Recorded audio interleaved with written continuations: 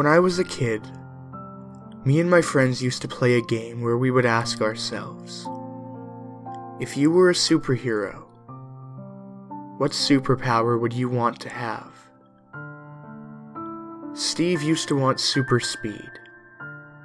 He would say he would be the Flash, running so fast he could break through time. Joey wanted laser eye vision. He said he would melt off the teacher's face next time she failed him at a test. And Tanya, who was a year older than us, wanted to fly like Superman. She would look up to the sky and dream about darting through the clouds, and look down to wave at us before shooting away to places she'd never been before. We talked about this throughout elementary school and into middle school.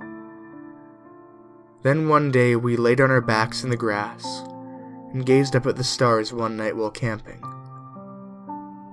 A bright ball streaked through the sky, leaving a trail of stardust behind it.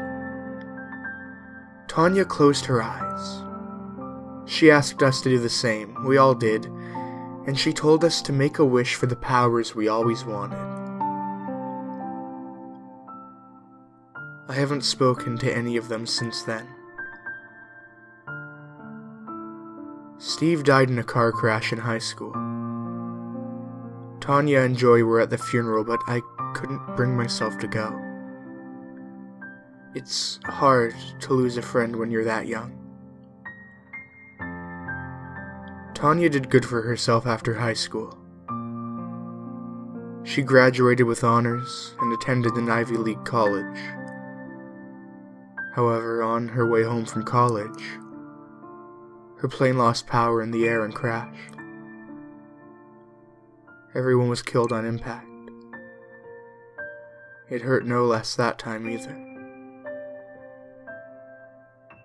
I just heard that Joey died in a house fire the other day. That hurts too.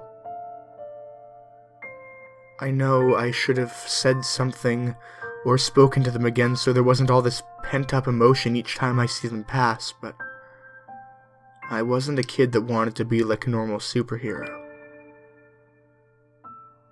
I wanted the power to become invisible.